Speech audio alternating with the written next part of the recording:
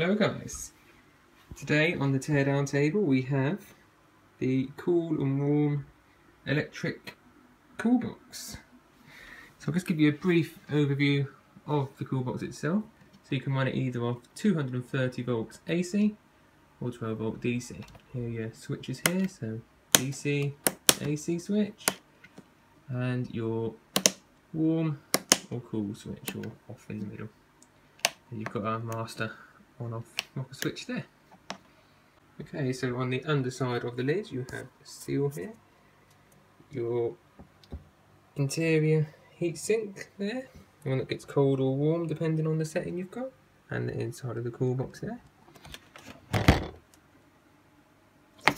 You've got a carry handle, when that's pulled up it locks it to stop your stuff spilling out everywhere. And on the other side you've got your data plate there, made in good old China. Now, a lot of people think these are actually just sort of mini fridges, but they're not. They use a thing called a Peltier model. And what this is a device that, when current is applied in one direction, the top side will get hot and the bottom side will get cold. But if you reverse the current, the bottom side will get hot and the top side gets cold. So this switch, all it does is, in cooling mode, the underside heatsink there will get cold and the outside heatsink in there will get warm. But if you turn the switch to warm, it basically just reverses the polarity, and then the heatsink in there gets cold and the heatsink inside gets warm, therefore warming the box up. So these, you can't actually use them as a fridge, so they won't keep sort of butter or yogurts or milk cold enough, because I believe a Peltier device can only cool to, I think it's either 20 or 16 degrees below the ambient temperature. So the higher the ambient temperature is, obviously the less cooler the inside or warmer the inside of the box will be. Okay, so I think now what we'll do is open it up and see what's inside it, obviously the fun part. Okay, so first of all what we need to do is obviously turn off le power. I don't fancy getting electric shock, so I'll pull that out. And then we need to take the top bit, the cooling bit, off of the cool box itself by these 6 screws on the hinges here. Okay, so now we have the actual cooling part itself disassembled from the cool box, and now I'll open this up.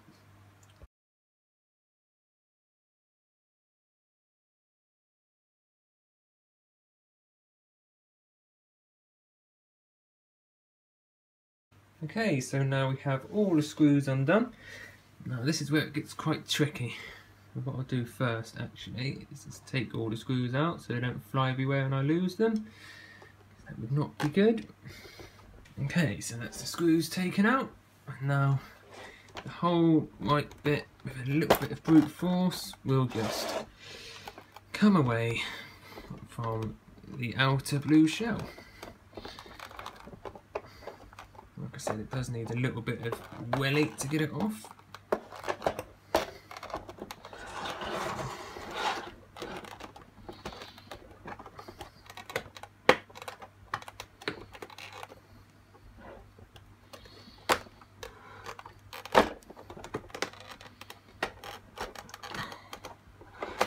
There we go. It's away.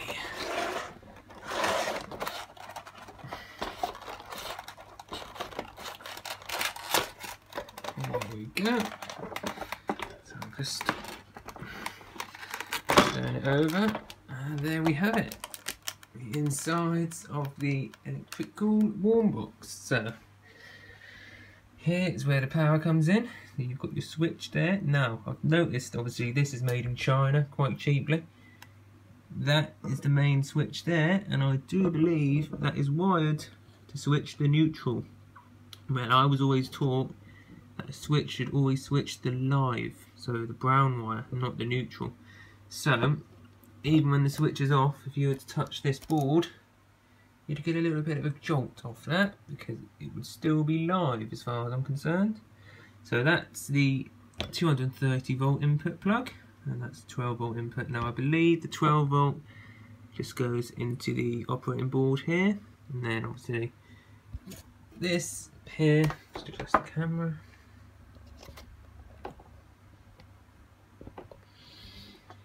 This here is just a 12 volt, 240 volt to 12 volt step down transformer circuit really. You can see in there, yeah, 12 volt 5 amp output, and it also says there 240 volts in, 12 volt 5 amps out. So that's basically just to run the 12 volt off 230.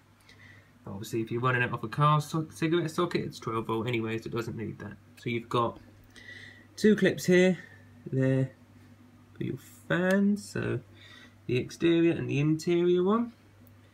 You've got your red and black, they go straight into the Peltier chip.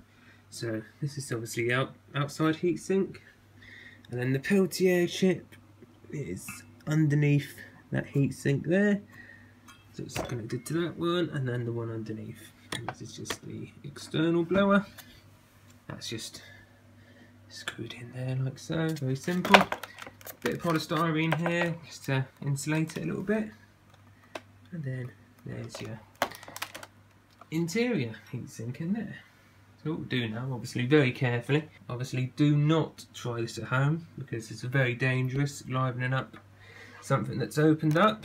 So I'll put the camera there for a minute and attempt to do this one-handed, which is not very easy.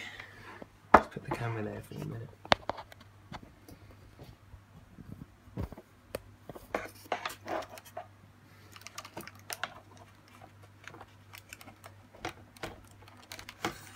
There we go, so I'll now turn it on.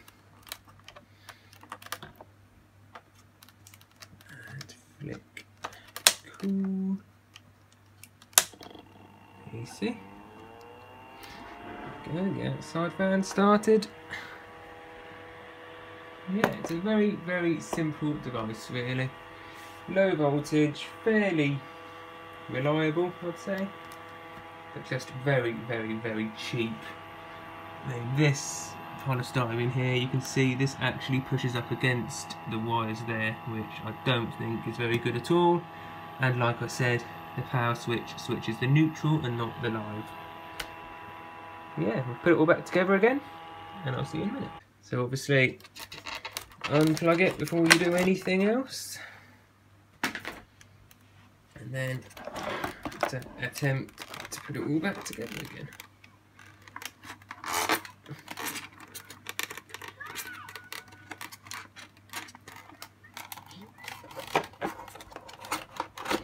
Obviously this part does take a lot of brute force, just as getting it open did, just to make sure that everything is nice and secure. There we go.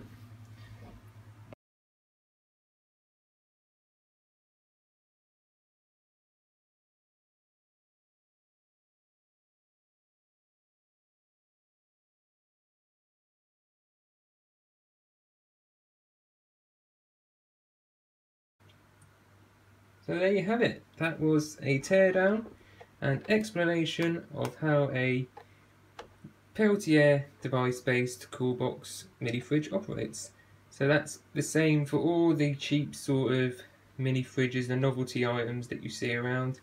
They mainly all use a Peltier chip just because it's cheap, fairly reliable, and in sort of normal ambient temperatures they can get quite cold. Obviously not cold enough for refrigerating items such as milk, etc. that can go off. So yeah, I hope you enjoyed this video.